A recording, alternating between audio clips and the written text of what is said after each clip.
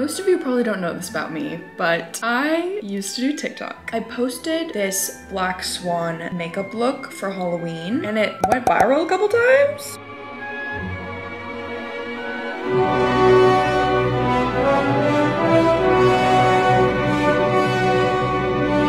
So I'm here today to give you guys a little tutorial on this OG viral black swan makeup look and 2 different outfit options.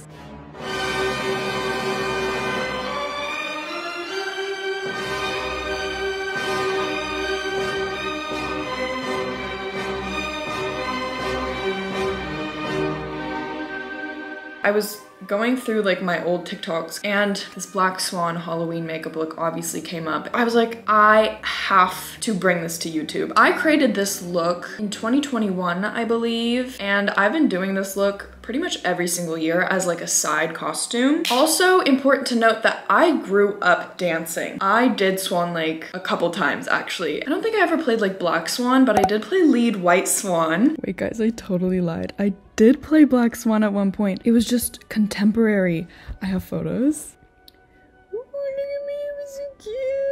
Wow, it's so emo. I died. Those were the days. When I was making this look, I remember that I wanted to blend the theatrical nature of the Black Swan with like my dance ballet background and find harmony between the exaggerated Black Swan costume look and the classic timeless silhouette. So that's kind of the background on this look. Let's get started. I am going to use a lighter foundation. I want to have like a very pale, like sunken face. We're gonna do a heavy contour and a very pale face. We're gonna start with foundation. I always try to use a foundation that is a little bit too light for me for this particular look. It seems like this foundation actually matches me perfectly, but this concealer is way too light for me. So we're gonna use that to wash me out. Next, we are gonna go in with, this is the Mario contour stick in the shade medium. I'm gonna be very generous with the contour. Most likely I will go in with multiple layers, but here's the placement. I'm gonna use a brush to blend her out. I'm gonna go in with layer number 2, kind of centralizing it more under the cheekbones to really hollow out my face. Now we're gonna go in with concealer. I'm being very generous with everything. Here's the concealer placement. We have forehead, under eyes, nose, cheekbone, chin. I'm going to use a beauty blender to blend this out and some setting spray.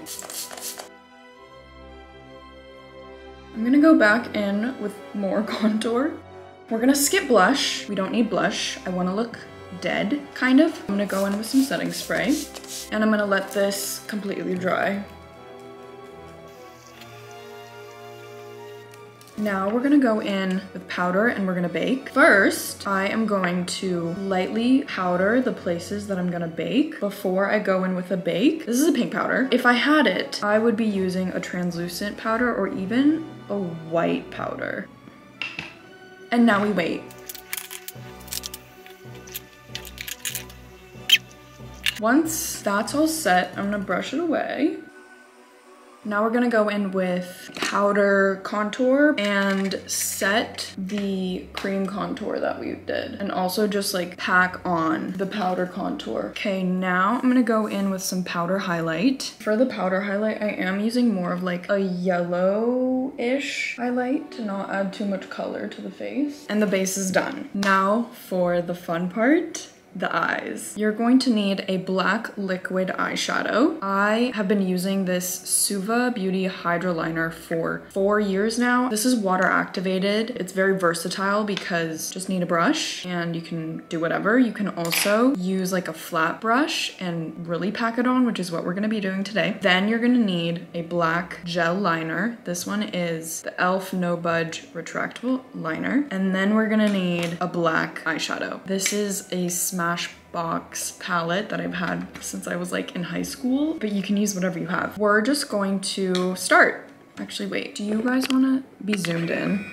I think that would actually be a good idea. Also, this look would probably be a good time to start with the eyes. I just always start with my base and I clean up any mess after. This look will get a little messy. So if you want to do the eyes before the base, that's totally an option, but I don't like doing that, so I'm not doing that. Anyways, we're gonna start with black eyeshadow. I'm keeping it centered on my eyelid for now because you can always add more. When you're working with a color like black, it's really difficult to subtract. Start small and you can layer. I'm just gonna take it down to my lower lash line. Then I'm gonna take my gel eyeliner and fill in the blanks, basically. So my waterline needs to go. I'm gonna take my black liquid eyeliner and pack it on. And then I'm gonna set it again with powder. It like does not have to be clean at all. We can start taking it out into like a little wing because we're gonna use this space.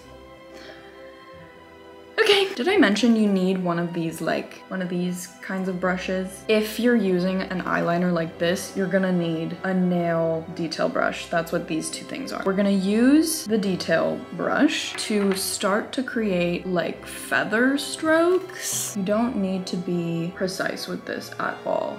I'm also gonna create like an inner corner. I'm pretty much making these feathers all around the eye. Once you're kind of happy with the way it looks, you're done. And it's time to do the other eye. Also, no fallout. Kind of impressed. I did this look on my friend and I don't know why, but like every single time that I do her makeup, there's so much fallout. But every time I do my makeup, there's typically not fallout. I don't know why that is. I don't do anything different when I do her makeup versus when I do my makeup, but for some reason, there's always fallout when I do her makeup. Going in with that gel and then going in with a layer of liquid and then going in with more black eyeshadow and setting, taking the shape out a little bit. I'm using two different lengths of these brushes to make the feathers because the strokes have different weight depending on the length of the brush. It creates a little bit more dimension for the feathers. And that is the eyeshadow. The last couple steps are just mascara and eyebrows and a lip. For lashes, I'm using the telescopic mascara by L'Oreal. I'm just gonna do my mascara the way that I like. You can obviously add fake lashes if that's something that you want to do, but I personally don't like to deal with those. For brows, I'm using the Benefit Brow Setter. Just do your regular brow routine. For the lip, I've been debating if I want to do a red lip or just like a pale pink. For the last ever since I made this look, I've done a pale pink because there's already so much going on with the eyes and I kind of want the attention to stay on the eyes, but you know in the Swan Lake movie, I think she does a red lip. Let me check. Yeah, she does kind of like a darker bloody red. Maybe I'll just try it out and then see. I think if you want to go for something a little bit more theatrical, a little bit more exaggerated, the red is good for that. If you want to lean into the movie, the Black Swan movie, the red look I think is appropriate. Maybe even a deeper red than this. I think I prefer the pink lip, so I'm gonna do that. For the red, I use this ColourPop lippy pencil. The color is Beverly Bungalow. And that is the makeup look. So for hair, I'm just doing a classic slick back bun, like ballerina bun. I don't really know how to give a tutorial on this, but I'll do my best because I've gotten so many questions on how I do my slick back bun. Keep in mind, like, I've been doing fucking slick back buns since I was literally 2 years old because that's when I started dancing. So it's kind of like muscle memory for me. Like, I don't know exactly how to explain it. There's probably a million other tutorials on how to do a slick back bun on the internet that are gonna be way better than mine. I'm using Eco Gel. This is the gel that I use. I would also use hairspray, but I don't have any hairspray right now. Gel in hair. Gelling up all around my hair, like the backside too. And then taking just a regular brush. I'm kind of just guiding my hair into what will become a ponytail. I also like to use water. Forming the ponytail, adjusting according to my preferences on how I want this to look. I know there's like that hack where you leave the two pieces out and then you make a ponytail, and then once you've made the ponytail, you put the pieces in. I've never done that. I've never tried. If that's how you would rather do it, obviously, that is what you can do. Oh my god, I think I need a zoom unit. Okay. So I start by kind of brushing my hair down and then into my ponytail. In order to get that like nice shape, I like overshoot it when I'm putting it into my hair, and then I go right here and I like lift it back up. And that way also I can slowly start to bring my ponytail higher up on my head. And I just kind of repeat that process until I like the shape that my hair is in and I like the height of my ponytail on my head. I hope that makes sense, you guys. Like, I really don't know. Now that everything looks kind of nice to me, I'm gonna go in with my like fine brush, the one that's gonna really make that super snatched slick. I'm gonna wet it first. And then I'm just gonna smooth everything out. Now everything looks good to me. I'm gonna take my hair ties. I have to use 2 hair ties because my hair is so thick. And there's the ponytail. Before I do my bun, I want to fix this a little bit. So I go back in with more gel and make sure she's super secure. And then I use some water and do the same thing. And then I kind of bring the water and the extra gel like onto my ponytail so that when we do the bun, there's not like as much hairs sticking out of the bun. Then take my brush again and re-slicking everything. And you do this before you do the bun because you're essentially like pushing all the hair bubbles like back towards your ponytail. And if you do it when you've already done the bun, they're gonna be more visible. When you do it before you do the bun, when you do your bun, it will cover them up. Now for the bun, I'm gonna turn around so you can see what I do. It's really easy. You just loop around and then I kind of tuck the tail under the loop, and then I take a hair tie and secure it. Make it more secure and more even. I put like a bobby pin wherever I feel like it's sticking out and needs to be put down a little bit. I'm gonna put another one like up here, and there you go. The ballerina bun. If I'm feeling extra, I'll take a little toothbrush with some gel on it and reshape the way that my hair is laying in front so that it's a little bit more flattering to my face.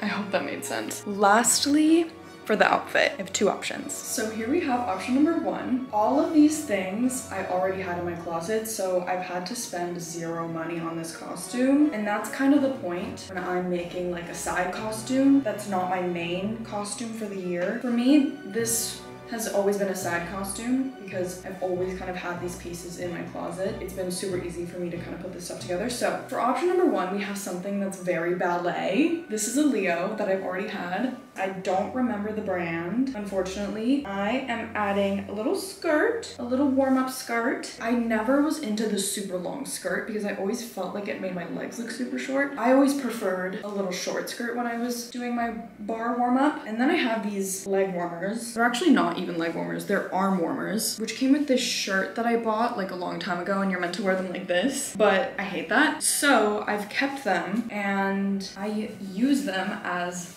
leg warmers. And then for shoes, I have these platform satin shoes that are super fucking dusty because I haven't worn them in like a year. Just have to get the dust off of them. Basically, I just put the leg warmers over the heel and scrunch them up a little bit. And this is the first option. And option number 2. Honestly, these 2 are so fucking similar. This one is just like a dress. This one's like normal clothes. And I already had this dress in my closet. I think the biggest thing for this costume is the makeup. This is such an easy costume and you can absolutely use things that you already have in your closet. This dress is from IMGA. I thought it was really good because it's that like chiffon kind of material. Anything that's like flowy, black obviously would be perfect for this costume. Oh wait, oh my god, earrings, hello. If we're thinking about what a ballerina wears on stage, it's actually nothing or something like this. This is the final look. makeup, hair, and outfit. I love you. Thank you for watching. I hope you enjoyed. I hope this was helpful. If you do this look, please let me know. Send me photos or tag me. I have a roster of Halloween looks that I want to do this year. I just, fingers crossed, I have the time to do them and post them before Halloween. Have an amazing spooky season until the next time I see you.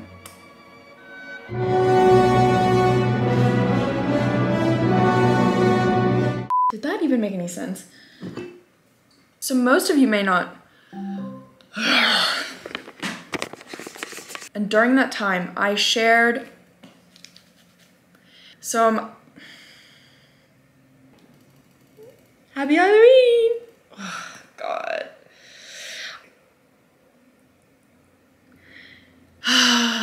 Anyways, which is why, ultimately, I think is why